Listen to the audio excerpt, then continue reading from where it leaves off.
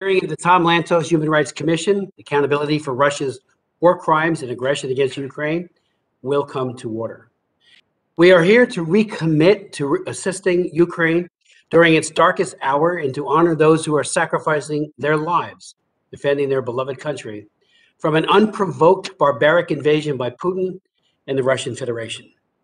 We are also here to hold Putin and Russian officials to account. We join the free world in honoring the extraordinary courage and tenacious leadership of President Zelensky. As we all know, Ukraine is the victim of the largest and most lethal attack in Europe since World War II, and the world has been shocked by the massive death and destruction unleashed by Putin. President Putin and others responsible for this ongoing and ever-expanding mass murder, war crimes, and crimes against humanity must be held to account and prosecuted for their crimes. Indeed, Putin needs to be prosecuted for the crime of aggression against another sovereign nation. Clearly, an aggressive effort to hold Putin personally accountable won't stop the onslaught overnight. We all know this, but it must be part of a comprehensive strategy that includes robust humanitarian aid, robust sanctions, including barring the importation of Russian oil, and military assistance in the type, quality, and quantity that empowers Ukrainians to more effectively defend themselves. The Russian military continues, as we know, to use willful, deadly force to target civilians and non-military infrastructure, such as residential buildings, hospitals, schools, and electricity grids, while also targeting humanitarian workers and ambulances, targeting humanitarian corridors, all with heavy artillery missiles or even cluster munitions. Now it is anticipated that Russia will use vacuum bombs or thermobaric weapons if he hasn't done so already. Putin's invaders attacked and seized the largest nuclear power plant in all of Europe, which elevates the risk to a whole new level, as does Putin's placing Russian nuclear forces on elevated alert. Deliberate acts to kill civilians, target non-combatant property, and to assault a nuclear power plant constitute war crimes under the 1949 Geneva Conventions. The use of cluster munitions and the potential use of vacuum bombs against non-military targets constitutes a horrific violation of customary international humanitarian law, as these weapons use disproportionate, brutal force in an indiscriminate manner. The Kremlin follows a reckless agenda to reconstitute a Soviet empire with the blood of anyone who stands in their way. I would note parenthetically, I was in Georgia in 2008, just a week after Putin invaded South Ossetia and Abkhazia, and that even includes Putin's own people, many of his own soldiers who thought they were on a peace mission, a liberation mission, which begs the question, how then to hold Putin and the Russian Federation government officials to account? As Russia sits on the UN Security Council in the position of permanent member, accountability via UN bodies poses special challenges, given the power to veto possessed by both it and the People's Republic of China. Although the General Assembly passed a resolution under the historic Unity for Peace framework, with the US and 140 other members condemning the Russian invasion of Ukraine and calling upon Russian forces to withdraw unconditionally, Putin and his enablers have yet to be held in any way accountable. Putin, including his permanent representative, Vasily Nebenzia, have simply ignored the calls of the international community to respect Ukraine, its territorial integrity, and its independence, decisive being a clear violation of Article 4 of the UN Charter. And irony upon irony, Russia sits on the UN Human Rights Council, which is also probing this horrific invasion. So again, what mechanisms exist to truly holding the Russian Federation and above all Vladimir Putin accountable? Can the International Court of Justice, the ICJ, make any difference in response to Russia's absurd allegation that it is Ukraine, not Russia, that is committing genocide, thus a pretext for invasion? Ukraine argued before the court on March 7th that, quote, the Russian Federation shall immediately suspend the military operations commenced on February 24th. Russia was a no-show. Can the International Criminal Court make any difference? Maybe. The lead prosecutor is investigating. 2 decades after its finding in 2002, however, the ICC has taken 30 cases out of potentially thousands and has indicted 44 individuals with only 5 convictions as of February 2022, though other sources contend that 8 or perhaps 9 people have been convicted. With 18 judges on the bench and an approved program budget of over 154 million euros for 2022, the court has issued only 36 arrest warrants dating back to the early 2000s, and only 7 individuals are in custody. Can an international hybrid tribunal make any difference? Yes, I believe this approach has very real promise. As early as 1998 and even before, I called on, and I wasn't the only one, on the international community to seek justice for crimes committed in the former Yugoslavia, including the horrific killings that occurred in Srebrenica. On several occasions, I visited Serbia, Croatia, and Bosnia, including meetings along with Congressman Frank Wolf in Belgrade with Slobodan Milosevic. We even visited Vukovar shortly before it fell. And everybody will remember the Vukovar 3 committed heinous acts of barbaric behavior and were held to account, at least some of them. In addition to convening a landmark hearing, I led a concurrent resolution at the time to press for the investigation of criminal culpability and the public indictment of Slobodan Milosevic, the former socialist president of Serbia and Yugoslavia. Such calls by me and so many others led to the formation of an international criminal tribunal for the former Yugoslavia. Courts have also been created for the genocide that took place in Rwanda, and a special court of Sierra Leone that convicted the first African head of state, Charles Taylor, who never thought he would get a 50-year sentence, and he remains incarcerated to this moment. Indeed, we are fortunate to have with us as one of our witnesses the founding chief prosecutor for the Sierra Leone Special Court, David Crane, who at great risk to his life and safety, successfully prosecuted people who had committed horrible, horrible, horrible atrocities. And Congress has been active in calling for focused ad hoc tribunals. In 2013, I chaired a hearing at which David Crane testified that called for the collection of evidence of atrocities committed by Assad and the Syrian government, and that would include Putin, and the creation of a Syrian war crimes tribunal, which also was the subject of a resolution I introduced that actually passed the House, but we got absolutely nowhere. Senate never took it up. We could not get the administration to take up the cause either.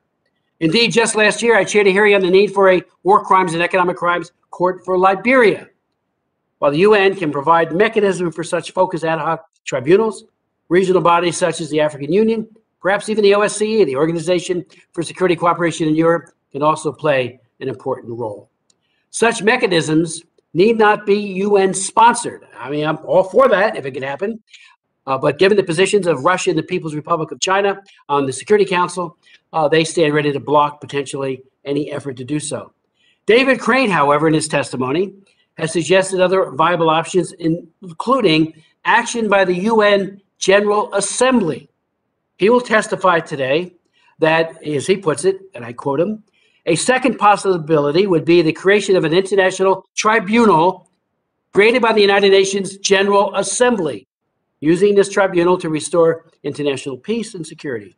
This would also create an additional hybrid tribunal. They could, as he says, and associated with the Ukraine. Ad hoc and hybrid tribunals have been successfully created before by the UN through its Security Council, yet it is not outside of the authority of the General Assembly to do the same. They created the International Independent and Impartial Mechanism for Syria, which now sits in Geneva. Regardless, nothing needs to stand in the way of collecting and preserving evidence. Today, as we've seen, dramatic increases to this hour, 1.3, even more Ukrainians who have fled their homes since the invasion, and that number could go to 5 to 10 million. Nobody knows because they are fleeing massive bloodshed. Countries in the region, including and especially Poland, have been especially welcoming, as we all know, sheltering more than 50% of all those making their way across the border. Yesterday, finally, I introduced HRES 966, a bipartisan resolution with Representative Marcy Kaptur, Wilson, Suarez, Shabbat, and Harris, urging the creation of appropriate regional or global justice mechanisms to immediately, I say again, immediately investigate and prosecute Putin and those responsible within the Russian Federation for war crimes and the crime of aggression. The time to act for justice and accountability is now. Justice delayed is justice denied. I'd like to now yield to my very distinguished colleague, Jim McGovern, for any opening comments that he might have. Good morning, and I join Co-Chair Smith in welcoming our witnesses today. We appreciate all of your work. We're here today because on February 24th, Russian President Vladimir Putin ordered a full-scale invasion of the sovereign and independent country of Ukraine.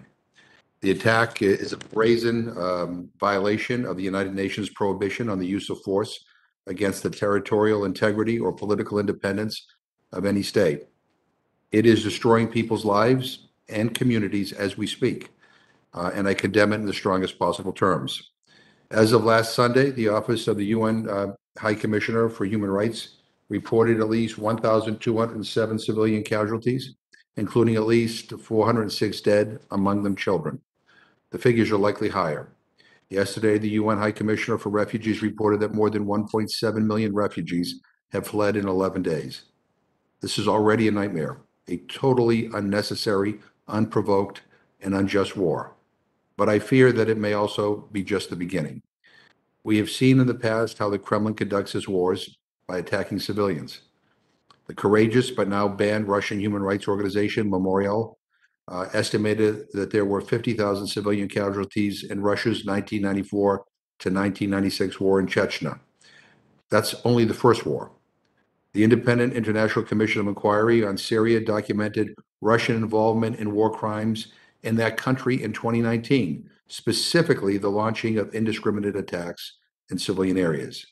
In Ukraine, hundreds of missiles and artillery attacks have been launched against cities across the country, including the capital of Kiev. Human Rights Watch has reported the use of cluster munitions. Russian forces bombed Babyn Yar, a site where Nazis carried out massacres during World War II that is now a Holocaust memorial. The World Health Organization has confirmed the deaths of at least 9 people and 16 attacks on healthcare facilities since the invasion started. Russian forces attacked and set on fire Europe's largest nuclear power plant in the middle of the night. There are reports of lists drafted by the Russian government of people in Ukraine who were to be arrested or assassinated. The targets include Russian and Belarusian dissidents, journalists, activists, religious and ethnic minorities, and LGBTQI+ individuals. All of these actions are potentially war crimes or crimes against humanity, and we're not even 2 weeks in. The consequences don't end with these direct crimes.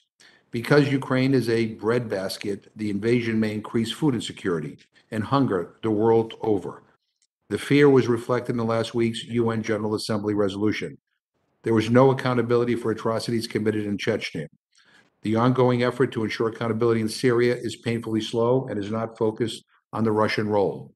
Ukraine may be different. Let's hope so. Ukrainians themselves are already documenting the damage inflicted on their country. As a videographer told the Washington Post this week, this is about making a record of Russia's crimes. We do believe in The Hague. That's a reference to the International Criminal Court, one of the multilateral human rights bodies that are already acting in response to this war of choice. 39 ICC member states have asked the court to open an investigation, and documenting evidence has already begun. Today, as we speak, a hearing is going on in the International Court of Justice, as my colleague mentioned, on Ukraine's petition to order Moscow to suspend military operations. The European Court of Human Rights has urged the Russian government to refrain from military attacks against civilians and to immediately ensure the safety of medical establishments, personnel, and vehicles. The UN Human Rights Council has already created a new independent international commission of inquiry to investigate all alleged abuses of human rights and international humanitarian law that occur in the context of Russia's aggression against Ukraine, including their root causes. And the Organization for Security and Cooperation in Europe, the OSCE, will create a monitoring and investigative mission in Ukraine to document human rights violations and atrocity crimes occurring due to Russia's invasion. This is an unprecedented response to Russia's rogue aggression and human rights crimes, and it gives me some hope. Congress should act quickly to build on these initial mutually complementary steps to advance accountability. The ICC investigation and the new UN Human Rights Council Commission of Inquiry need financial resources and political support. Congress should support initiatives to document and preserve evidence, official and non-governmental, as has been done with Syria, and the administration should cooperate by sharing relevant intelligence with any jurisdiction that seeks to hold perpetrators accountable, whether international or domestic. We must do all in our power to protect human rights defenders, journalists, and witnesses. And without them, accountability will be impossible. Congress should make sure that the U.S. support for accountability is centered on fulfilling the rights of victims. Those include the rights to truth and reparations. There is a lot that we can do. We don't need to reinvent the wheel. We do need to make sure we distinguish between the Russian leaders who are responsible for the carnage and the Russian people who have no say in all of this. Let me just say that and I'll close with this, some people will argue today that these beginnings are not enough because for jurisdictional reasons, none of the bodies I just mentioned can investigate and prosecute Vladimir Putin's individual responsibility for crimes for the crime of aggression. And that is true. But the reason is that, like the US, neither Russia nor Ukraine is a state party to the ICC. That also means that neither ratified the 2017 amendment that made it possible to prosecute the crime of aggression.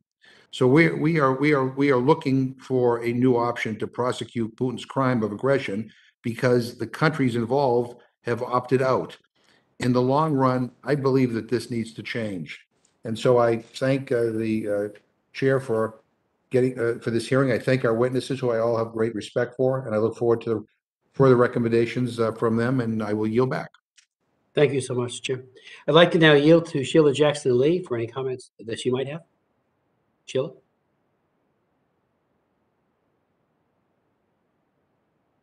Sheila?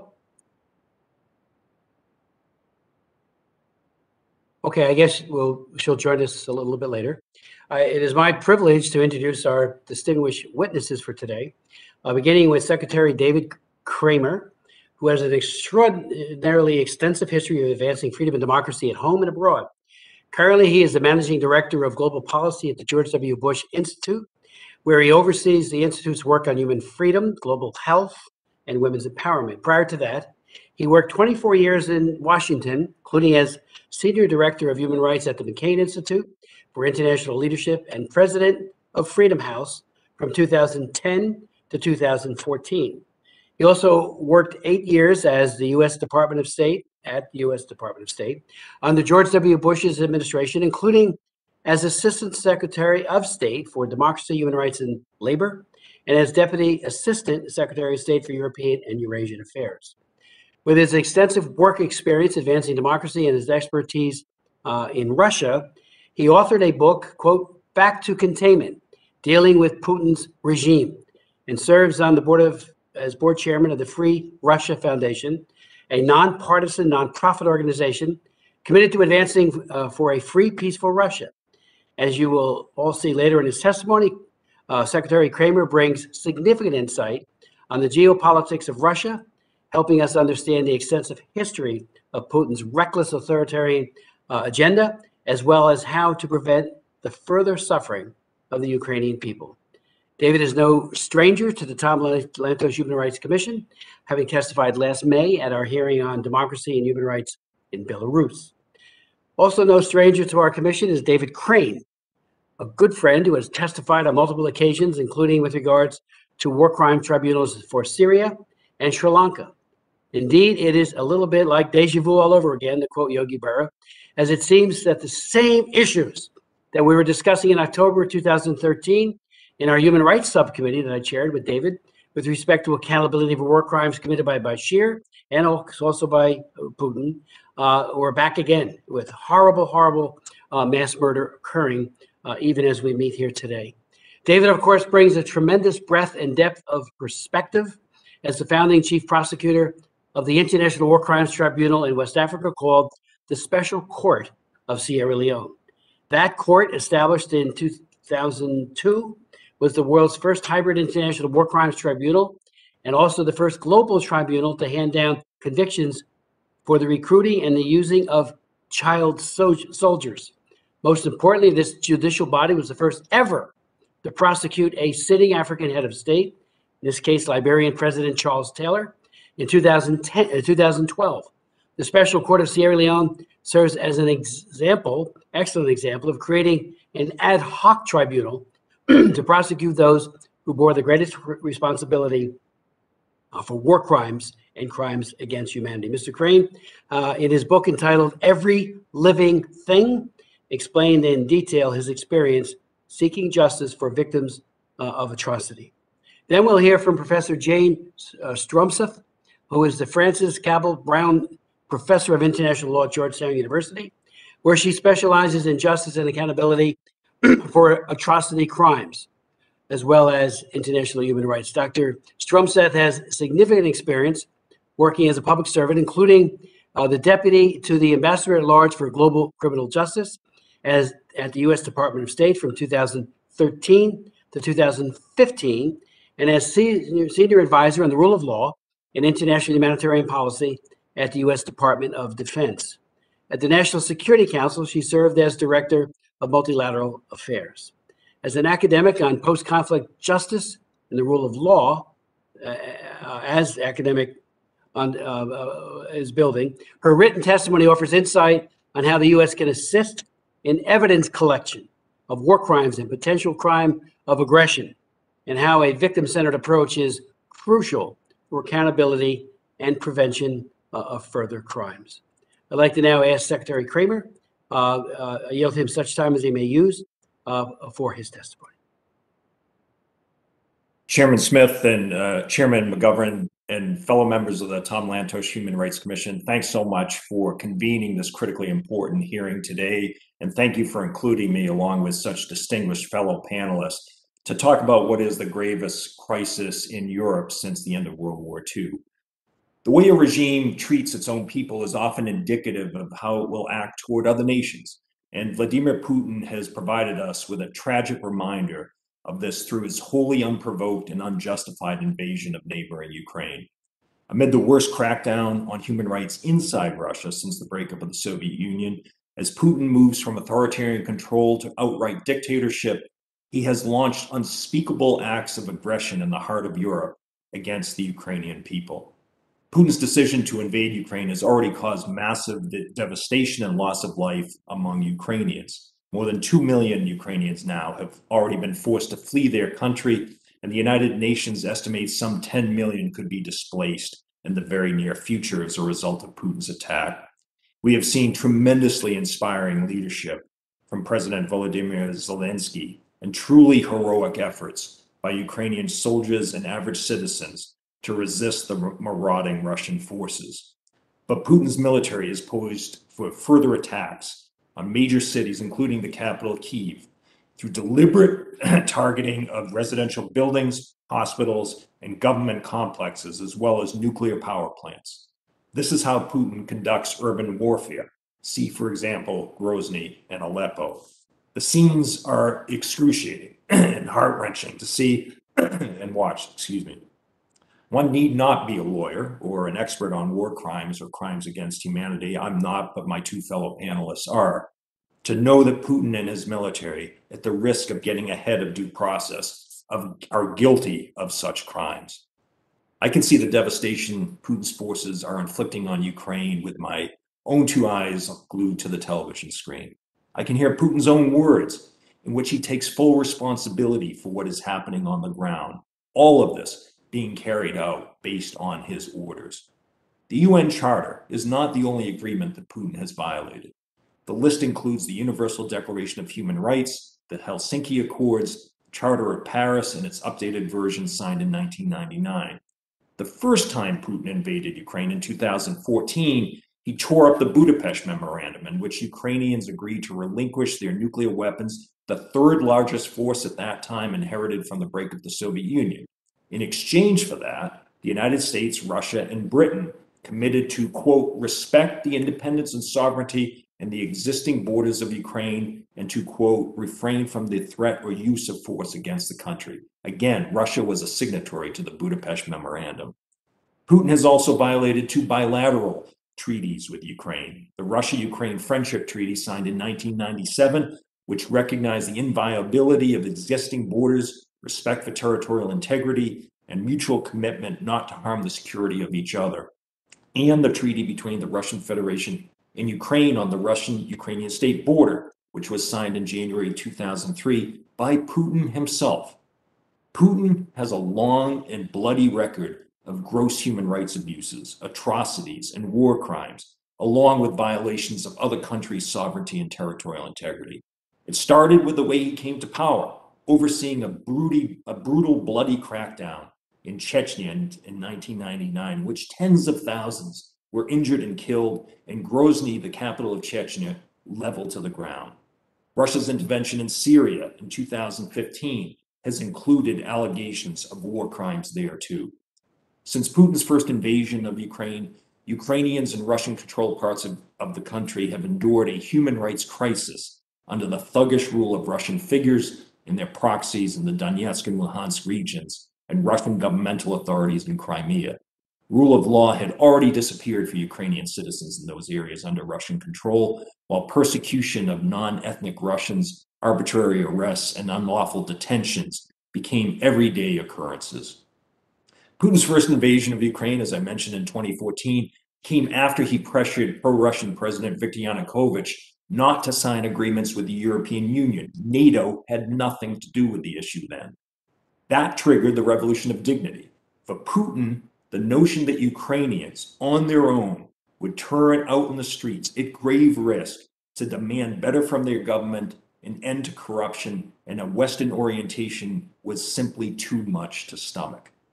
The current crisis centers around Putin's fear and paranoia that a successful democratic Ukraine that looks westward instead of to Moscow could pose a threatening alternative to the kleptocratic authoritarian system Putin oversees in Russia.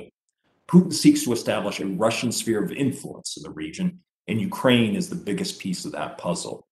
Putin sought to destabilize Ukraine so that the West would lose interest in it. He has failed.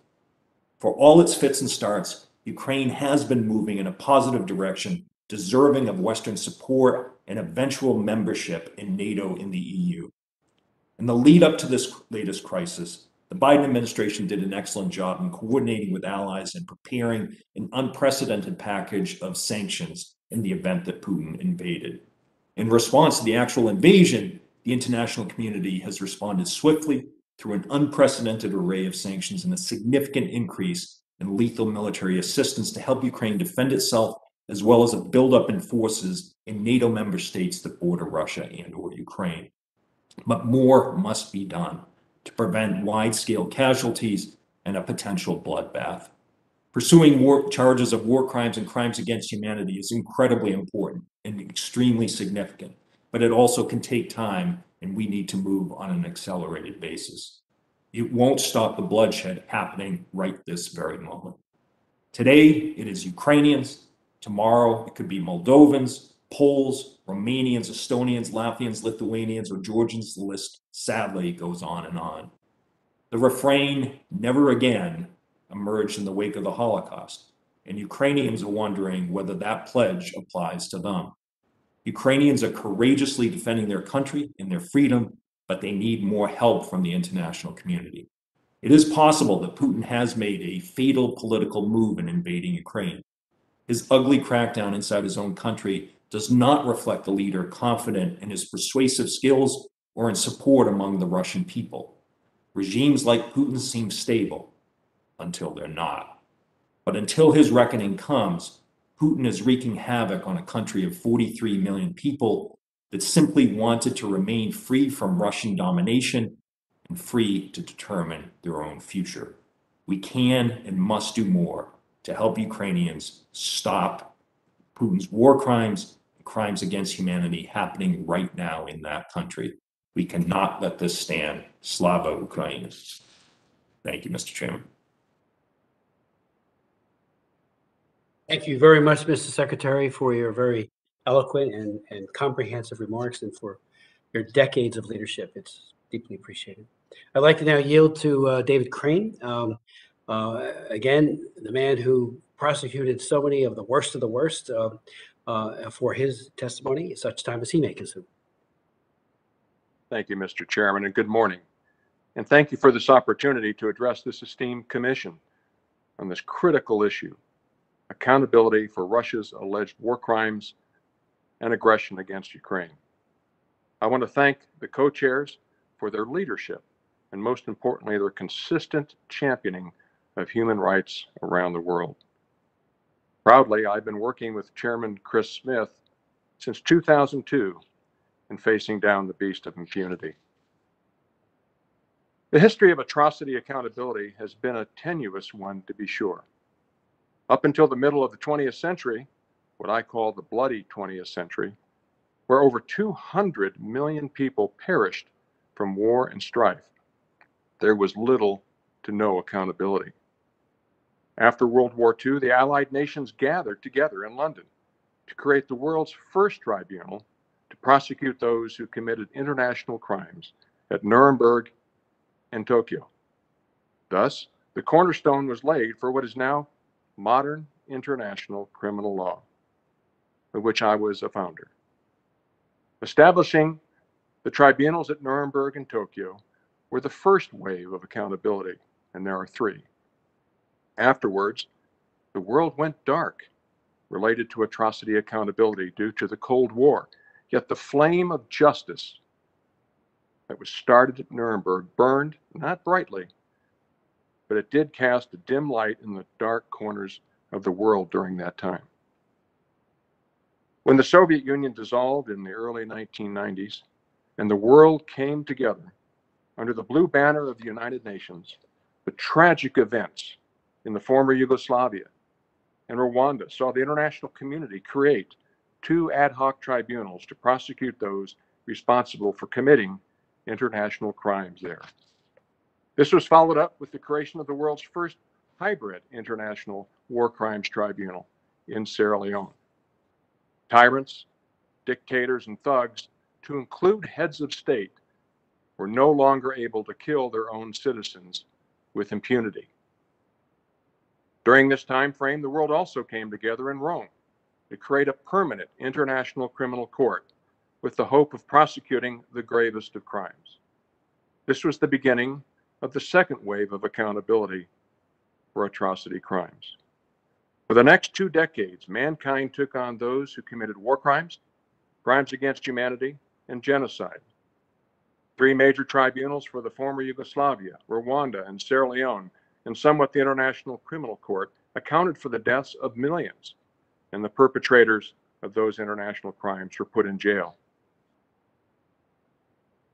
In the second decade of the 21st century, in a gradual and really an insidious way, strong men around the world began to seize and maintain long-term power under a populist or nationalistic banner.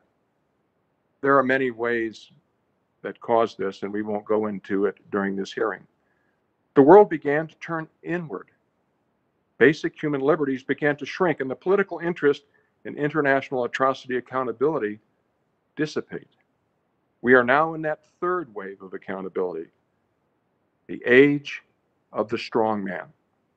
The rise of nationalistic tyrants has not been seen like this since the late 1920s and early 1930s.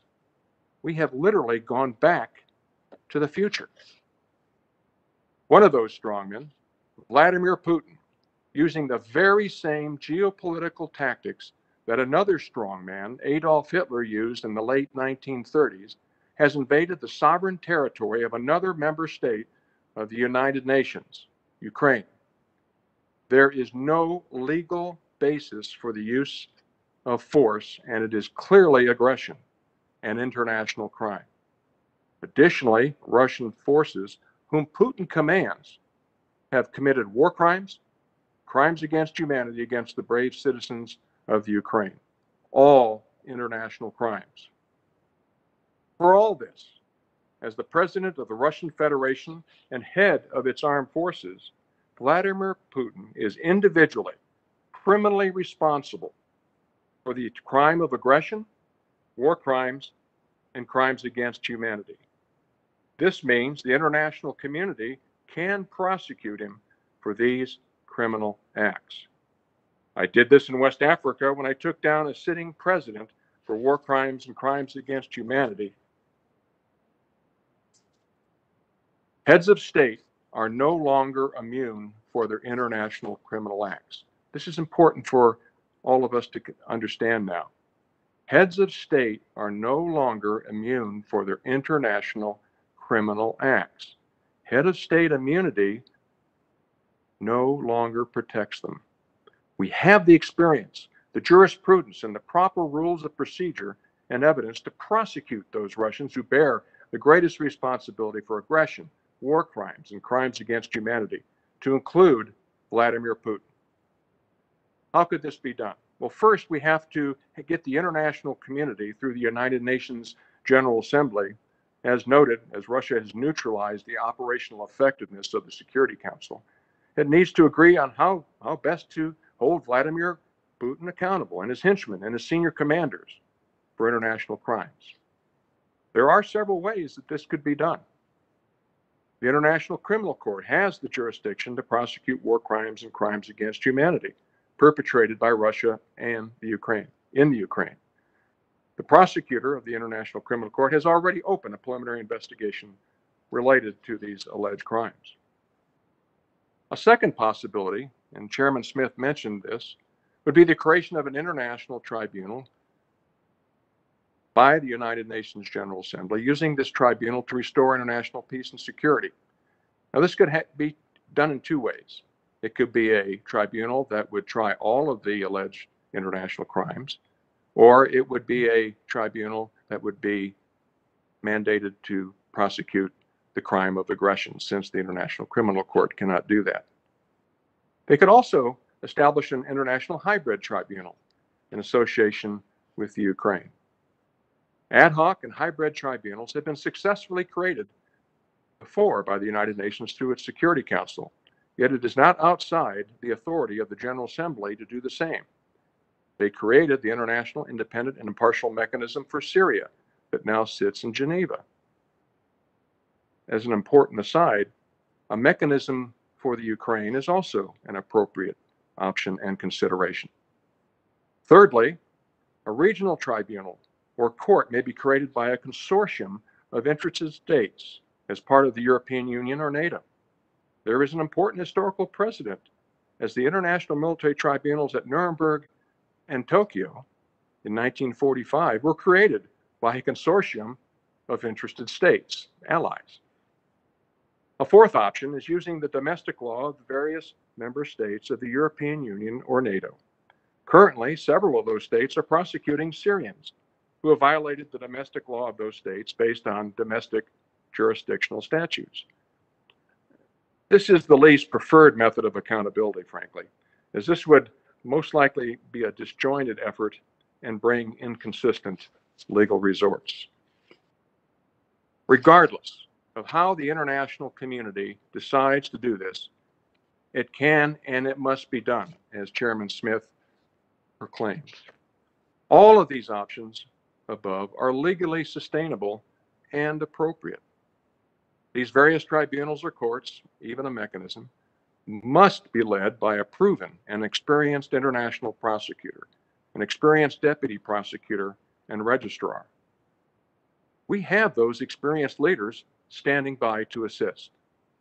It must be noted that the United States has led in the creation of all of the international tribunals and courts in the modern era. From Nuremberg and Tokyo, the former Yugoslavia, Rwanda, Sierra Leone, the International Criminal Court, and various domestic efforts and mechanisms around the world as well. The United States must continue to show leadership in the creation of justice mechanisms to hold Vladimir Putin and his henchmen accountable. And the Biden administration has really shown this leadership thus far. The world and the American people are united in seeing justice done. This is a unique opportunity. However, the world's strongmen around the world are watching like crocodiles as to what we do about the international crimes committed by the Russian invasion of the Ukraine. If we do nothing, then we will surely see other aggression perpetrated by China, North Korea, among others. We have to show tyrants around the world that the rule of law is more powerful than the rule of the gun. We cannot go back to the future of the 1930s. Mankind cannot survive otherwise. That concludes my remarks and ask that they be entered into the record. Thank you, sir. Without objection, so ordered, and any extraneous materials, additional materials, any of our witnesses would like to be part of the record, please just submit it to us. Thank you, Prosecutor Crane, for that tremendous testimony. I remember during your period of time when you were prosecuting these crimes in Sierra Leone and in Liberia with Charles Taylor, going back to those years, your safety was put at great risk, and you were absolutely undeterred. I was in awe of that courage. So I want to thank you because there were a lot of people in the region where you were who didn't want you doing what you did. So thank you so very much. I'd like to now yield to Dr. Stromseth for her testimony, and please take whatever time you think is necessary to deliver your remarks. Thank you very much, and thank you to both co-chairs of this commission for convening us on these vitally important issues. I'm honored to be a part of this panel. The brave people of Ukraine are enduring horrific atrocities in an unprovoked war of aggression launched by Vladimir Putin, and those responsible need to be held accountable. Indeed, as previous panelists have noted, failure to stand up to those who order and commit such crimes only emboldens their sense of impunity. Putin's past aggressive acts and atrocities in Chechnya, Aleppo, Syria, in parts of Ukraine and elsewhere have only emboldened him. The question now is how the international community will respond and how quickly and effectively. What we need is a strategy of mutually reinforcing accountability. That is, accountability through multiple complementary mechanisms grounded in the fundamental principles of international law. These include individual criminal accountability as well as state responsibility, and I'll speak to each. Regarding individual criminal accountability, three mechanisms, in my view, can play especially central roles. First is the International Criminal Court, or ICC. The ICC has jurisdiction over war crimes, crimes against humanity, and genocide committed on the territory of Ukraine. Ukraine declared its acceptance of the court's jurisdiction 8 years ago, following violence in the Maidan protests and following Russia's intervention in Crimea and the Donbass. Furthermore, 39 ICC member states, including 25 NATO nations and 26 European Union member states, have referred the situation in the Ukraine to the ICC. Given its jurisdiction and this strong support, the ICC is in the best position to investigate and potentially indict and prosecute individuals for war crimes, crimes against humanity, and acts of genocide committed on the territory of Ukraine. And significantly, heads of state and other officials do not enjoy immunity under the court statute. ICC prosecutor Karim Khan has already commenced an investigation and sent investigators to the region, putting potential perpetrators on notice. There is no statute of limitations for these crimes, so a clear message is being sent to all those who may commit such abuses that justice may one day catch up with them. Admittedly, the US has had a complex relationship with the ICC and is not a member state. But the US has recognized the value of the ICC's work in numerous situations and provided concrete assistance in specific instances determined to be in the US national interest. The situation in Ukraine is just such an instance. The US should explicitly decide to help the court and can be especially useful in providing evidence regarding possible war crimes and crimes against humanity and linking those crimes to specific responsible individuals. A second crucial mechanism is the UN Human Rights Council's new Commission of Inquiry. Last week, the Council decided to urgently establish an independent international commission with a mandate to investigate all alleged violations of human rights and violations of international humanitarian law and related crimes in the context of Russia's invasion of Ukraine. Standing up this mechanism urgently and effectively is a very important step that warrants strong practical support from the United States. Very tangibly, the US could, for example, provide documentation and evidence of crimes, voluntary funding, diplomatic support, and expertise in the most advanced technological tools possible to sort through massive amounts of information, such as videos, social media, etc., to identify relevant evidence and weed out misinformation. The COI should work in a mutually supportive way with the ICC and the huge number of civil society organizations engaged in documentation. The Commission can also develop well-informed recommendations on access to justice that include victim-centered approaches aimed at supporting and empowering those most directly affected by the harms of this horrific war. A third set of mechanisms are national justice proceedings. Prosecutions in national courts can be an important component in justice for international crimes, building a wider web of accountability that is complementary to international justice. Many European courts can already exercise jurisdiction over atrocity crimes. Ukraine itself has incorporated the crime of aggression and war crimes into its domestic criminal code and established a specialized unit of war crimes prosecutors. The US is helping to build capacity of these prosecutors with funding from the State Department's Office of Global Criminal Justice. In the future, the possibility of proceedings in different national courts provides at least some ability to send a message to those who commit war crimes or crimes against humanity that they can run but they cannot hide, and they will enjoy no safe haven abroad. In addition to individual accountability, holding the Russian state accountable for human rights abuses and other violations of international law is another piece of an important, robust accountability strategy. Ukraine has already initiated proceedings before the International Court of Justice and the European Court of Human Rights, two courts with civil jurisdiction over states. First, in the International Court of Justice, Ukraine, outraged by Putin's specious claims of genocide as a pretext for aggression, seeks a ruling that Russia is acting contrary to the object and purpose of the Genocide Convention, and it's seeking urgent provisional measures of protection against Russia.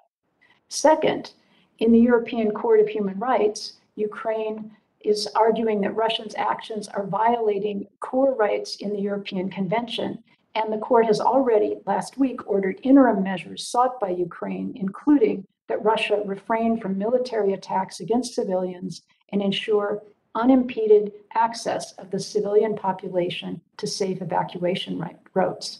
Proceedings in these courts are ongoing, but they too can be part of a larger web of accountability in light of the array of violations being committed by Putin's Russian regime. There are additional paths for accountability as well. And building on remarks that my co-panelist David Kramer mentioned, supporting civil society actors in Russia by keeping space open for truthful information is a vehicle for potential political accountability. Currently, the ability of the Russian people to gain accurate information about the conflict and to speak out is being thwarted systematically by the Russian authorities. The US and Russia's European neighbors need to do what they can to support a range of efforts to get accurate information about the war into the hands of the Russian people. Truthful information, accurate information about what Putin has unleashed against the courageous people of Ukraine, people that Russians have deep bonds and ties with, may ultimately be one of the best prospects for achieving Putin's accountability by his own people. Finally, additional accountability proposals warrant close examination, particularly those that might fill gaps in the jurisdiction of existing institutions. For example, by potentially creating an ad hoc hybrid court with Ukrainian consent via an agreement with the UN and approved by the General Assembly.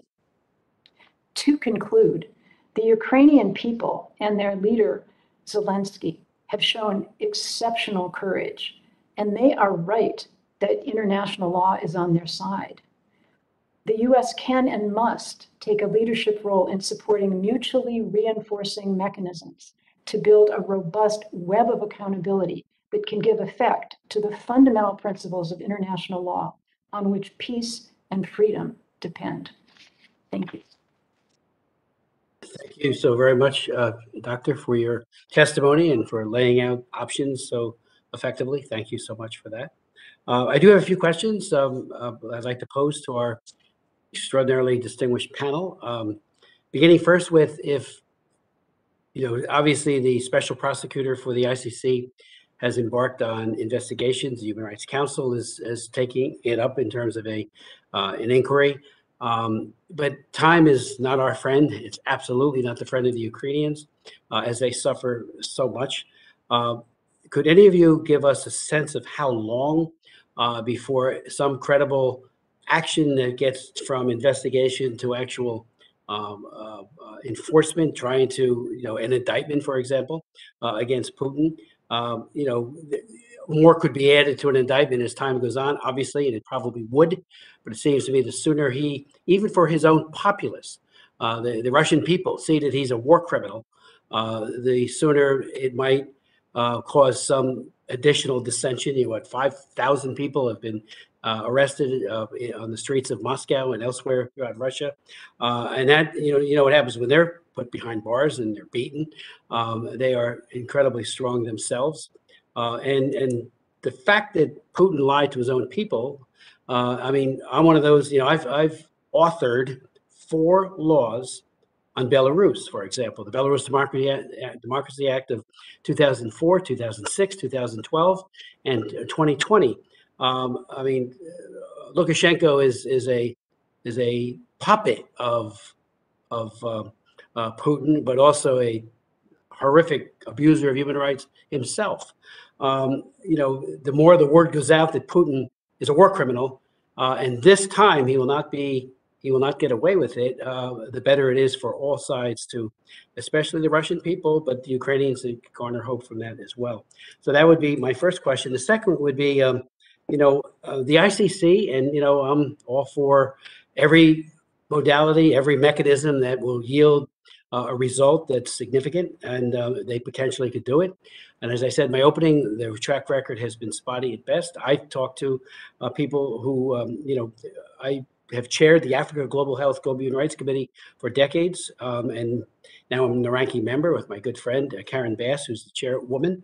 But it's been Africa-centric for a great deal of time, and that's not lost on Kenya and so many other places. I remember when Boko Haram, obviously, a terrible terrorist organization, and the ICC, did an investigation and said maybe 3 people might be, and I'm not sure whatever happened in terms of the prosecutions. So that's, we want it to work. We want everything to work. But my concern is that, if an option really becomes the dominant mechanism chosen, and it turns out to be less than adequate on the intermediate long term, we then fail the Ukrainian people in terms of justice, and maybe having a chilling effect on Putin's crimes. The idea of having the General Assembly, all of you might want to speak to this, do a tribunal, the ad hoc initiative as well. But it seems to me, obviously Russia and others, and there were a number of abstentions to the resolution that did come up at the UN, and you can be sure that Russia would be voting no there as well. But it's not like the Security Council where you got veto power. But again, the ICC, as far as I can tell, could take it up anyway, and some of you might want to speak to that. I appreciate the thought conveyed by Special Prosecutor David Crane that heads of state are not immune. That needs to be. Milosevic obviously died while he was standing trial, but there was a whole war and NATO was involved with that. Of course, we all remember that. But Charles Taylor was taken down while he was head of state. That just shattered the myth that somehow they're immune. So Putin needs to know that. I don't think he believes it. And finally, the idea of Xi Jinping and North Korea and other despots around the world gaining a sense of immunity by inaction or inadequate action. I worry about that even more than inaction, because I think there will be action. But the concern is that it will not be, the world-class prosecution effort. It won't be like the Nuremberg war crimes tribunals, and that obviously netted a great deal of just horrible people that committed atrocities. So maybe you could speak to that as well, because I've chaired 75 hearings on human rights abuses in China. I can't go there anymore. I'm on a hit list. It's hit in terms of, they just won't allow me to come there. It's nothing beyond that. A few other members of Congress are on that. But I still can't get it out of my mind that we had an Olympics while Xi Jinping was conducting a genocide. All of it simultaneous. They could have moved the venue. The IOC was weak and ineffective on that, and all of us could have done more, I guess. I tried, others tried, Jim tried, we all tried. But it seems to me that, they keep drawing the wrong lesson, and, a diplomatic boycott, that was a slap on the wrist. So I just want to, the whole idea that if we don't get this right, other despots, other dictators elsewhere, including Xi Jinping with his eyes on Taiwan and maybe elsewhere, could be emboldened and enabled in their atrocities. So if you could speak to some of those issues, deeply appreciate it. Well, Chairman Smith, you've certainly given us a smorgasbord of issues. So do we have the rest of the day to speak, sir? No, as much time as you'd like. Thank you. No, I apologize for being facetious. No, These are incredible questions, and these are important questions for all of us to think about today. Though I probably won't address all of them, I do want to point out, as one of 5 individuals in history to create an international tribunal, the International Hybrid Tribunal in Sierra Leone, I think I have a unique perspective to answer your first question related to speed or effort. It's important that we get this right and not fast. I'm encouraged by really the focus of the United Nations General Assembly on this issue and other international bodies. That's really important. As I mentioned in my remarks, we've been in the age of the strongman for 5 or 6 years, where really atrocity accountability at the international level has really waned. But all of a sudden, just like in NATO, where NATO has been kind of stepped back, everyone has stepped forward, shoulder to shoulder at the military level, at the diplomatic level, and at the justice level. So stepping back just a second, taking a deep breath, and understanding this is amazing. This is important. This has the world has shook off the malaise that it's had related to atrocity accountability, and now is going to step up. So one of the challenges we're going to have is not so much that we can do it, and we can do it, is that there's so much going on so quickly, so fast.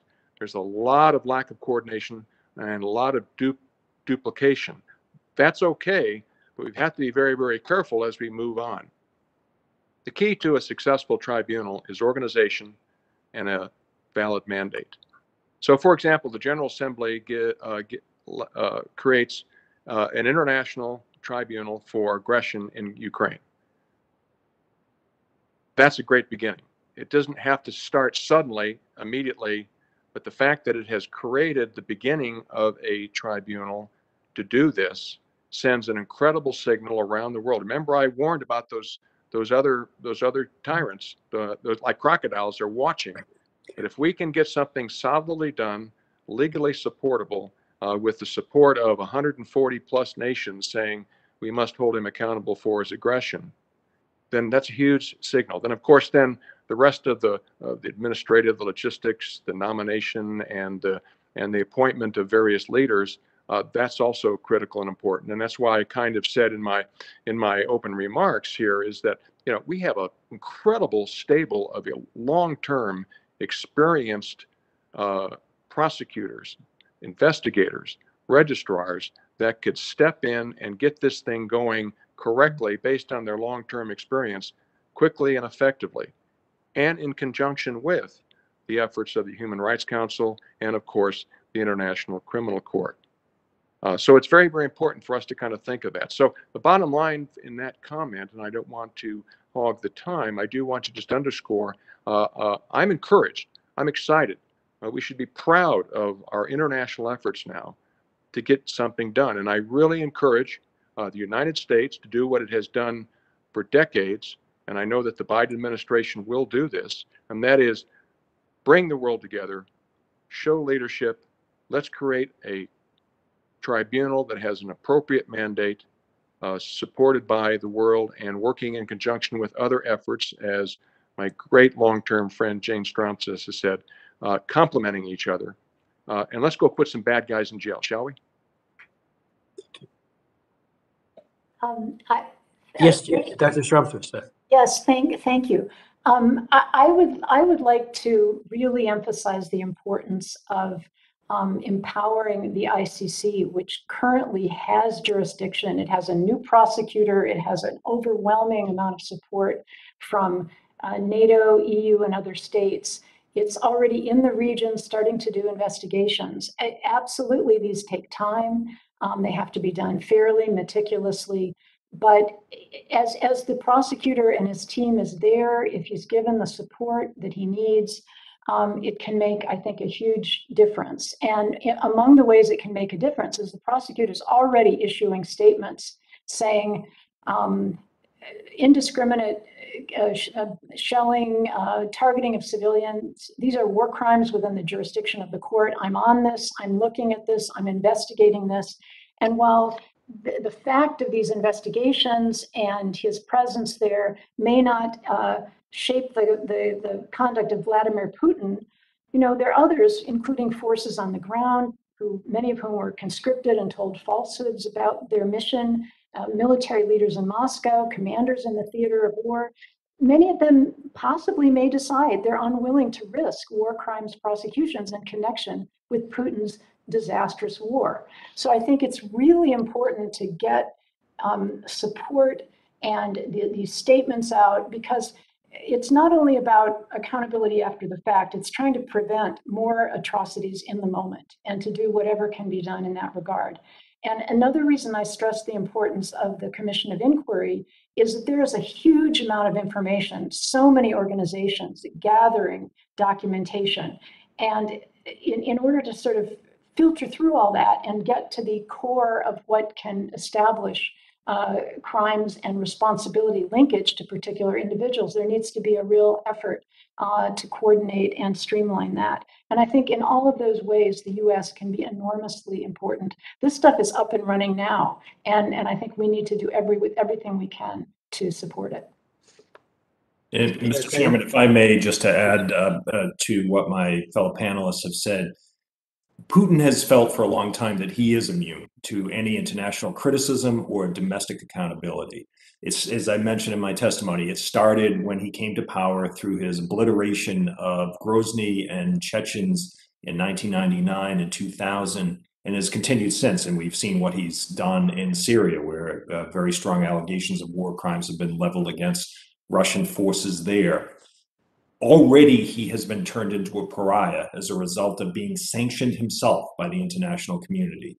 And that sends an incredibly important signal. But to reinforce what my colleagues have said, an indictment of him through some international tribunal process would not only make him a further pariah, if that's possible, but send a signal to all of Russia that their leader is viewed this way by the international community. It's not just the West, it's not just the United States, it's not NATO, it's not the European Union. It is an international delegitimization, if you will, of Vladimir Putin.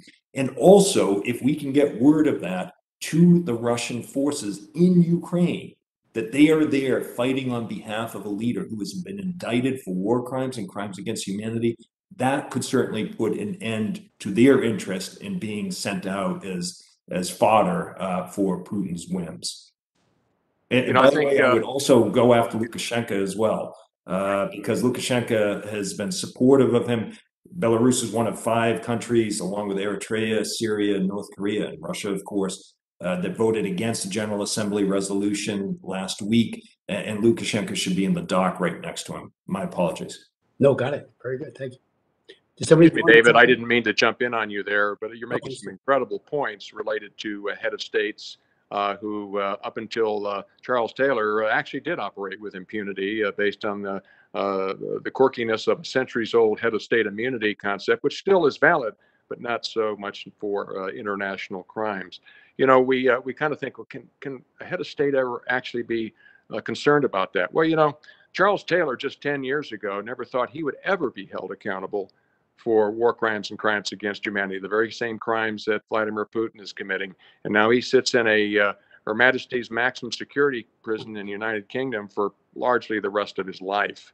So I agree with you, David, that this is really important that that we send that signal. The creation of and already the development of investigations against him sends an important signal. But as soon as an important body like the International Criminal Court announces that it is formally investigating and doing these things, as well as the General Assembly, the United Nations stepping forward with another court or tribunal related to aggression, and moving forward with a potential indictment over time, this has to be done carefully, that's going to send a huge signal. And yes, I agree with Jane Stromseth. We've got to send signals. We've got to send messages across the board that this just won't be tolerated and that we're going to take action. It's important for our listeners to understand is there's no statute of limitations on this stuff. So, you know, we're still prosecuting camp guards from World War II at concentration camps. So once we bite down on Putin and his henchmen, you know, they are forever war criminals, and they will be held accountable someday whenever that political moment happens that the world decides to hand him over. One just very brief question. Who decides? We want complementary efforts to, you know, whatever the best mechanism is. That's what everyone coalesces behind. But there could be competition. You know, the ICC might also want to finally prove itself, you know, going forward, and that would be a good thing, I would think. But the General Assembly idea, which I think would you know, maybe that could be stood up faster and more effectively. But who actually decides this, in your opinion, so that we don't have competing interests, and that leads to delay, and delay is denial. The sooner this gets done in a comprehensive and totally professional way, the better it is for the Ukrainians and the Russians. Any idea who decides it? Well, the ICC already has jurisdiction. Oh, I know that. Yeah, I know that you. it's already investigating, and probably given the documentation and the evidence of war crimes, is probably in the position to most quickly and rapidly, you know, consistent with due process and careful and impartial work, be able to issue an indictment and arrest warrant. Another tribunal would, you know, establishing that takes time. You have to get the judges, you know, all of that. So I think if what we're trying to do is have some immediate action that could delegitimize Putin in the way that my other co-panelists described, I think the ICC with support is in the best position to do that expeditiously. Do the other two witnesses agree with that? Okay, Secretary Kramer. I certainly concur with Jane, and the ICC is up and running and moving forward, and we can send those important signals. But we've got this terrible crime of aggression, which is just hanging out there. It's the 400-pound gorilla in the room. We can create an ability to hold him accountable for that in conjunction with what the ICC is doing as well. And you know, I don't see a problem with a simultaneous investigations related to that. It's a function of leadership and management. It's a function of working together, the two tribunals working together to do this. But I kind of tend to agree with Jane related to the ICC, who can get something quickly out there, as far as at least to the point where the Russian people know that they are now being led by an indicted war criminal, which was incredibly effective against Charles Taylor. He lost all power as soon as I put the hammer down. And just as an aside, just something that we did intentionally to even delegitimize him even further, we got the Interpol to issue a red notice for Charles Taylor for all member states to arrest him if he's in their jurisdiction. That had huge political ramifications all over the world, because a lot of people know about red notices and they think, wow, this guy really must be bad if they issued a red notice. Maybe I'm doing a little tongue in cheek, but there's nothing wrong with sending signals, and that might be one that Interpol maybe want to consider is doing just that: issue a red notice for his arrest and hand over to an appropriate justice mechanism. Thank you. Co-Chair McGovern. Well, thank you. And let me thank the witnesses. This has been a fascinating hearing. And let me just say, I think there's great consensus here that that what is happening is horrific, and that those responsible need to be held accountable. And I think, and I want to thank Co-Chair Smith for holding this hearing, because I think even just having this hearing, I think sends a signal that in fact, there is a consensus to hold people who are responsible for these terrible crimes accountable. I think that in and of itself is important. It's not just for Putin; it's for the people around Putin. It's for the victims of this atrocity, that they're not going to be forgotten, and that there are people all around the world that believe in accountability. And and I think as we speak, there are already 5 mechanisms that are already looking into this stuff. 3 of them, I think the ICC, the ICJ, and the European Court of Human Rights, are already collecting evidence. And I think, as I said in my opening statement, I think we ought to do everything we can to support them, to be wind at their back, to make sure they have what they need. And that includes in terms of resources. Should there be another mechanism? I'm not. I think that possibly, yeah, that may be a good idea, so long as it is a mechanism that is viewed as as something that has international support. Because as we're having this hearing today, I can't help but think that that there'll be another Putin in the future. And we've had Putins in the past, right? And I don't think we should approach this as every time we see a situation like this, we got to come up with a new individual, unique mechanism to respond to it. We're in a unique situation now. We're not state party to the ICC. I mean, we have our, we've kind of limited our toolbox. Maybe again, what Chairman Smith and others have suggested, maybe we do need to work with the UN General Assembly, see whether there's something additional that we can put in play. But there are mechanisms that we need to support that I think can get results. I'd also say that this is hard, right? Hard stuff. If you setting up any kind of a new mechanism, it has to include how you gather evidence, how you protect evidence, how you protect witnesses, how you gather the testimonies of victims. Where do reparations fit into this? How are people held accountable? All those things you have to be part of when you do anything, right?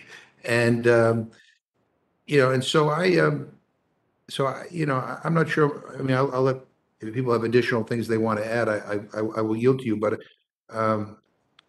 I think we are all together in this, in believing that what is happening right now, not just the crime of aggression, but crimes against humanity, war crimes, all these things need to be held. We need to hold those responsible to account. And again, it's not just Putin. And so, if people are watching this hearing, understand that people are not going to look the other way, and that hopefully that is an incentive for them to try to persuade Putin to take an off ramp. Because the longer this goes on and the more crimes that occur, the more culpability that people are going to have in the state and in the Russian military. And I don't think the world's going to look the other way. I could talk about, again, kind of our inconsistency in holding, uh, you know, brutal leaders accountable. And I think it's really important that, again, whatever we do doesn't look like the United States has decided, you're our adversary and therefore we're going after you. I mean, we have had people we have had alliances with, quite frankly, who need to be held accountable. And I'm thinking right now of MBS in Saudi Arabia, and yet, they're not. But for the sake of this hearing today, we are all united in our outrage over what Putin is doing, and and we are committed to accountability. And I think we have to have the all of the above approach. I think Professor Stromseth said that, Mr. Crane said that. I agree with David Kramer too when he said, "Look, we have to get this right. Not, I hope I'm not misquoting you. We have to get this right and not fast. That we have to make sure that that when we do this, that we do it in a way that has international credibility and that it sticks, and that there's a real consequence, because that's the way to prevent these kinds of things from happening again." But let me just say to the panelists, I mean, if there's any other point that you want to make that we haven't addressed, I'll give you this opportunity to speak. But I mean, we have hearings where people have very vastly different approaches to things. I think everybody's kind of in the same, ballpark here. And I think the challenge for us is to make sure that we're supporting, even if we decide to add an additional mechanism, that we support existing mechanisms that are already doing some of the important work that needs to be done. But let me open this up. I don't know whether Mr. Kramer, you or Professor Stromseth or Mr. Crane, anything you want to add that we haven't already covered? Thank you so much, Representative McGovern, for your thoughtful sort of synopsis of the discussion so far. And I think you're right that there's a huge agreement in the need for mutually reinforcing accountability mechanisms of different kinds that can each play their part. And you mentioned in particular the need to attend to the needs of victims. And I just would like to say a few words on that. I mean, the pain and the trauma and the harm that's being visited upon the people of Ukraine, including young children and mothers, in this conflict, is just scarring and deeply harmful. And I think in any of these approaches, particularly in gathering testimony, it's so important to do it in a trauma-informed way, to support and in humanitarian and other ways those who've been affected, and to empower those who've been affected. I think often victims and find out what justice means to them, right? Because often empowering victims and helping them be in a position to be change agents and advocate for justice going forward can be a very big part of the healing process, a very important part of justice. So I think all of those elements should also be attended to in this in these efforts. Thank you. Mr. Chairman, thank you for your important remarks related to how hard this is. Yes, it's hard, but it's something that has to be done. But we can do it. As we enter into March Madness and we're thinking of basketball, we got a deep bench. We've got a lot of experience out there in the international community, to include the United States, who can take this ball and run with it. And I think that should be heartening to both the United States as well as the international community, that we can do this. We've been there and done it before. We've got the experience, the jurisprudence, and the appropriate rules of procedure and evidence to take this on appropriately and under law. And it has to be seen to be something under law. I want to point out something that Jane brings up and that you did too, Chairman McGovern, and that is, it is about the victims. It's always about the victims. It's for and about the victims. And Jane has heard me say this many, many times. And we were in West Africa. We walked the countryside listening to the victims tell us what we should be concerned about, because a kind of thing I've kind of coined back when I was there is the justice we seek the justice they want. And there's different approaches to justice. So again, humility needs to be inserted into this process, and understanding what the victims are going through. My God, we watch this on CNN hourly, and it's painful to watch. But you know what this does to me? As it did in West Africa, it builds a righteous fury that under law, we can take these people down and hold them accountable, and we can. Mr. Kramer, I don't know if you have any last words you want to say, but let me also point out for the record, I want to, again, since we're speaking about Russia right now, I want to thank you for, I know we go back a long time with your incredible work on helping us move the Magnitsky Law into being, and I think that's another tool of accountability that I think we can, that we can utilize as well. But I want to thank you for your work as well. Well, Chairman McGovern, thank you. I appreciate that very much. And you and Chairman Smith have just been unrelenting stalwarts on these issues throughout your careers. And so a huge salute to both of you, including for holding this hearing. I think you're absolutely right. That having this hearing is very important. It sends signals. Signals are critically important, because if leaders think they can get away with these egregious abuses of power, war crimes even, then we will see this repeated elsewhere. And so it's critically important to show that there will be accountability for these kinds of actions, for this kind of behavior. Otherwise, Putin will think he can keep going and go further beyond Ukraine. Otherwise, Xi will think he can go into Taiwan with impunity, and we will see other leaders think the same. Holding our leaders accountable is part of a democratic system of government.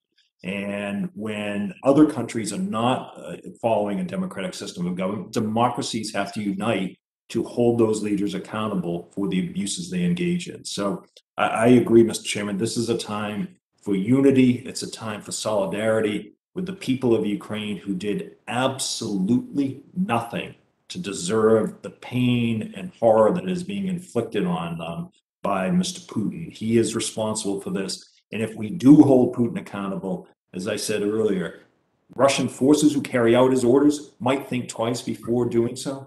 Chinese authorities might think twice before carrying out Xi's orders or anywhere else. And so I think this is a critically important signal to send. So thank you for having this hearing.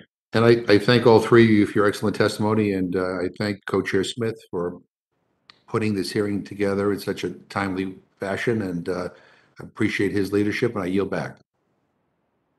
Thank you very much, Jim, and thank you for your questions and leadership as well. And I'd like to now yield. We've been joined by Steve Cohen, and I yield to him. Thank you, Chris. I just been juggling three balls. I've got two other committees, and I apologize. I got in late, and I hate to ask any redundant questions. Most of what this, I think, is about holding Putin responsible for the humanitarian crisis, the war crimes, et cetera, and we need to do that. I don't know that he'll. I guess jurisdiction is the major issue. You probably discussed that, but does he have to come to the tribunal to be subject to jurisdiction, or how does that work? Mr. Crane, you smile. You might have an answer. Well, it is all about jurisdiction. We just can't pick somebody up off the street and try him for, we don't have any authority to do so. But we do have an international criminal court that does have the jurisdiction authority to prosecute him for war crimes and crimes against humanity. And during the hearing, we had a great discussion about other methods of which we can hold him accountable, to include potentially another tribunal to hold him for the crime of aggression, which would have the jurisdiction to try him for that. I don't want to go into a law lecture, but it is about jurisdiction. You can't try somebody just because you're mad at them. You have to have that jurisdiction. Well, it's good to hear that there's jurisdiction without him having to personally acquiesce to it or appear. I thank each of you for your interest. I will support your work. And Representative Smith has been my friend, and he's a great crusader for human rights. And I appreciate him holding this hearing in memory.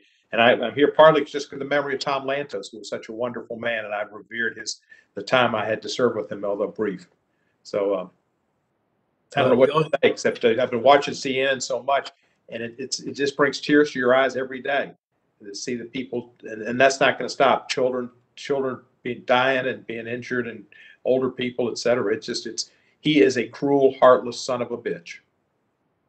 And I yield Thank back you. the balance of my time. Steve, thank you so very much. And I too share, as I know Jim McGovern, all of us, that great respect and admiration for Tom Lantos. Thank you for your leadership on the OSCE, the Helsinki Commission. Deeply appreciate that. And I think, is Andy Harris on? He was jumping on a moment ago. I'm not sure if he's, let me look. I don't see him. While we're waiting for him, if you don't mind, and I think Sheila Jackson Lee will be jumping on as well.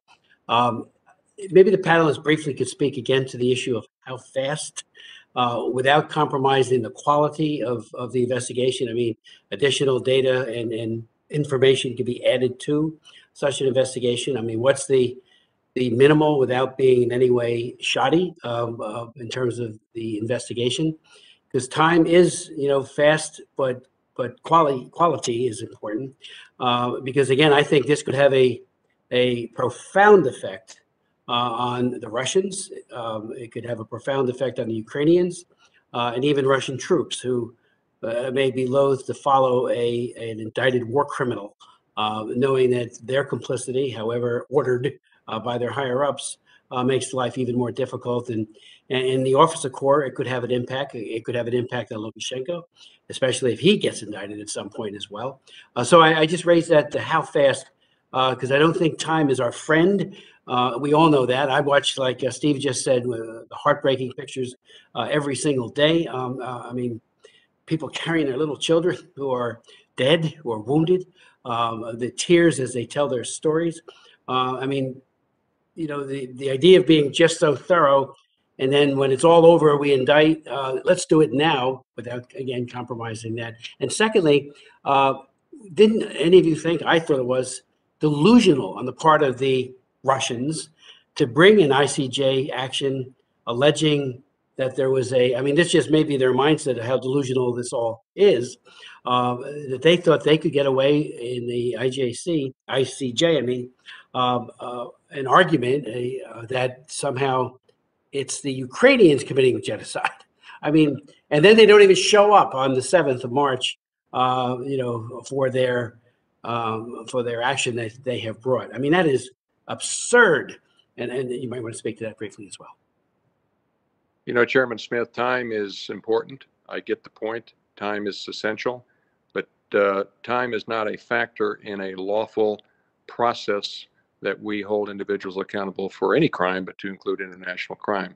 I can only use my example. I was appointed by Kofi Annan in April of 2002, and 11 months later, we executed Operation Justice. I had signed the indictments, and we arrested all the parties to all of the conflict in West Africa in 55 minutes in an operation called Operation Justice.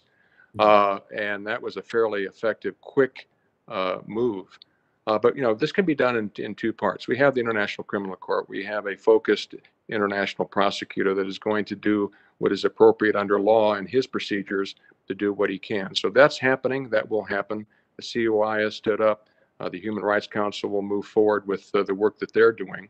And then followed behind that would be some type of mechanism related to the crime of aggression. I can't give you time. I wish I could. You know me better than that. But the bottom line is this will happen appropriately and as quickly as law and procedure allows us to do this. Because when you're at the international level, you can't make a mistake. You don't want to sit there and blow this and all of a sudden have an appellate court throw the thing out because we blew a rule of procedure or a rule of law because we're doing this too quickly.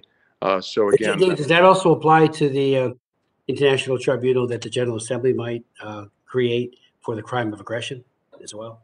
Well, yes, it does. I mean, any justice mechanism has rules and procedure and jurisprudence which require it to do what it's supposed to do to ensure a fair and open trial, and that'll be done. I'm actually again encouraged. We do have a very strong experience in this area. It will be done as quickly as appropriately, but we need to respectfully, sir. I'd like to get this going, and we probably will. But let's kind of drop the equation of time on this, only because I think we will get it right. It will get it done, and he will be put in jail someday. Anybody else? On your very good question about Russia's specious claims of genocide, I think international law, and particularly the Genocide Convention, which reflects just the horrific experience of the Holocaust and the need to hold people accountable and to make it an obligation of states parties to extradite or prosecute those who commit genocide. It's particularly hurtful, given the devastating experience of those who've suffered genocide, to have false claims, misleading claims, specious claims being made by a country as a pretext for aggression, using concepts in international law for exactly the opposite purpose for which they're intended. And I think it's really important that Ukraine has taken Russia to task, has brought this case to say this is a misinterpretation, this is a abuse of the object and purpose of the Genocide Convention, and that there needs to be a judgment on that to really underscore that these are principles of international law that need to be respected, not abused and misled and contorted. Thank you.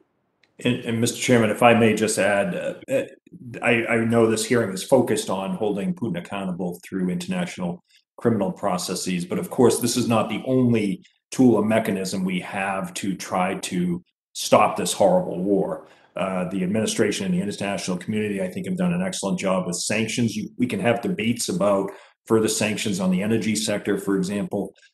We also have been doing a very good job, although more needs to be done in helping Ukraine defend itself. That is arguably the best way to bring this conflict to an end, so that the Russians understand the costs of continuing their unprovoked aggression against Ukrainians. Beefing up the military defense capabilities of our NATO allies in the region. It has to be part of a holistic approach, if you will.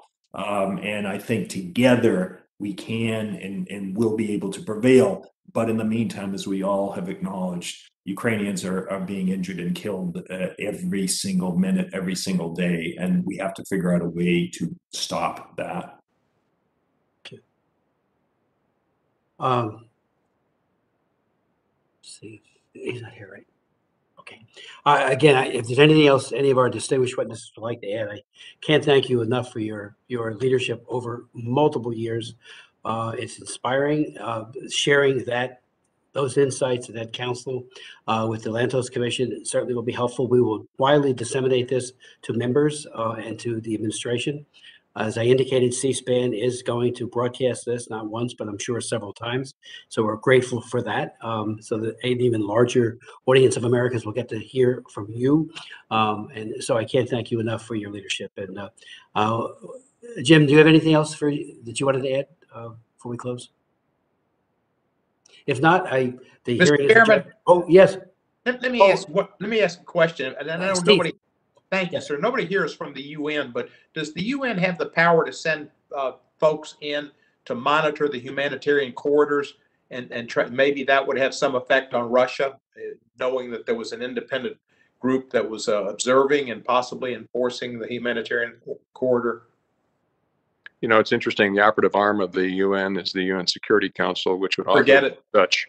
And since Russia is a permanent member of the Security Council, you know where this is going, sir. Yes, sir. That's true. But I should add that with the consent of the host state, Ukraine, there's a lot that the UN can do in sending humanitarian workers and Of course. and so forth. So to your question, I think in fact there is the ability of the UN to do some of the measures on the humanitarian side that you're suggesting. Thank you, Doctor. That would be important, and if we could, I don't know how we get the UN to move on that, but if they're looking at it, we address our ambassador. The question, Chairman asked about Russia using the issues to saying, claiming that Ukraine was violating, it was genocidal or whatever. I mean, one thing we've learned, and we should have known forever, and we forgot for a while. I mean, I went to Russia once with Dana Rohrabacher, and I love Dana, but we got lulled into thinking that Russia was almost semi-normal. He is not Russia, but Putin is an inveterate liar, and he lies about the denazification. with the president having Jewish history and Jewish religion, and denazification is nothing but something to defend his actions with the Russian people. He could have said, trying to defeat the dinosaurs wouldn't have made any difference. There's no truth whatsoever, and we can never trust them at all, or trust him. Shouldn't be. The Russian people were okay when I was over there. Not as good as Dana made them out to be, but they were okay. Yield back. Thank you so much, Steve. With no further comments, again, we've introduced a group of us, HRES 966, and it seeks to get the House on record for these initiatives. It doesn't say that the ICC is the best way. We just want the best way. And I want to thank all of you again for your tremendous contributions to humanity and to justice. The hearing is adjourned. Thank you.